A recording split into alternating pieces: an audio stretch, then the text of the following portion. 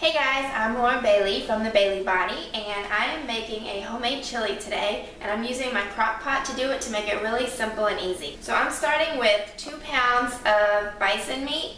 Normally, if you're going to do chili in a crock pot, people will recommend that you cook your meat first and then drain off some of the fat. But bison is really, really lean, so I'm not even going to bother doing that. I'm going to put it raw straight into the crock pot. This just helps you skip a step as well so that it's easier to do when you're busy during the week. Then I've got 1 whole yellow onion chopped, and I'm going to add that. Then I've got 1 whole green bell pepper, already diced up. Then I'm going to add, these are crushed tomatoes, fire roasted, organic. I got these, I would have just used fresh tomatoes, and I do have some fresh tomatoes I'll add, but I wanted to get the fire roasted flavor, so I'm going to use these as well, throw that in there. And I'm just mixing everything up together really well as I add the ingredients, because I want it to be blended up really well when it starts to cook. Then I'm going to add bacon. This is 1 whole pack of bacon that I pre-cooked, and then I just cut it up into little diced up pieces. Then I've got our beans. I have 1 can of New Orleans style red kidney beans and then 1 can of chili beans. I've got 1 jalapeno seeded and diced and about 5 cloves of garlic.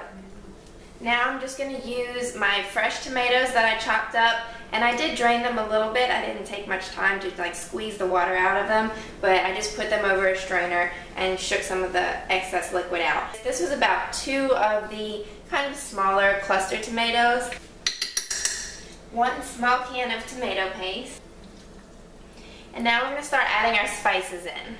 I'm using Louisiana hot sauce, and I'm not going to measure this. I'm just going to shake it into it. Worcestershire sauce, I've got the low sodium kind, and again, I'm not really going to measure this one, but just maybe a couple tablespoons. Now I'm adding some ground cumin, and I'll do about a tablespoon to a tablespoon and a half of this. I have another seasoning that I'm going to use as well that has some cumin in it as a mixture, so I'm not going to add quite as much, but if you don't have that other seasoning, then you can go to about 1.5 tablespoons. 1 to 2 tablespoons of ground red pepper, or you can use crushed red pepper flakes if you have it. 2 tablespoons of chili powder. 1 teaspoon of a salt-free Italian seasoning. About a tablespoon of, this is a Moroccan seasoning, and it kind of has a combination of some of the spices that we've already used and some that we would use in addition to this if we didn't have this. So things like cinnamon, cumin, ginger, coriander, black pepper, red pepper, paprika. So this is a really good blend.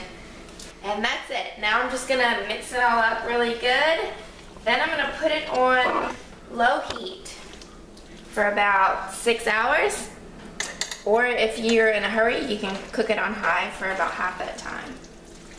It seems like a lot of ingredients, but you can even cut it down a little bit if you want to. It's really not that bad, it just seems like a lot when I'm adding it all in. But it's basically just pepper, onion, beans, meat, and your seasonings. So you have a quick and easy meal that you can make healthier than any version that you could buy at the store.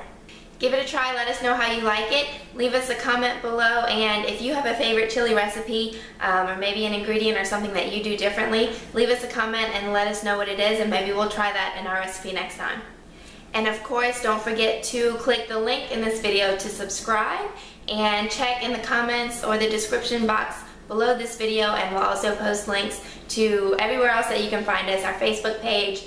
We're on Pinterest now. We'll have all of our recipes with their pictures on Pinterest and Instagram, Facebook, all that stuff. So check out the links in the description box below to get all that, and check out our blog at www.thebaileybody.com. Nene.